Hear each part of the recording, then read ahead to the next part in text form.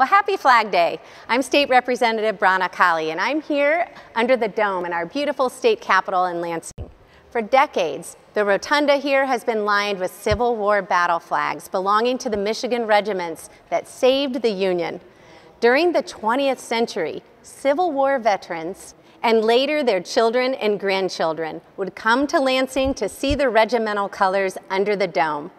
By the 1990s, the original flags were taken to the State Museum here in Lansing for preservation, and replicas were put on display.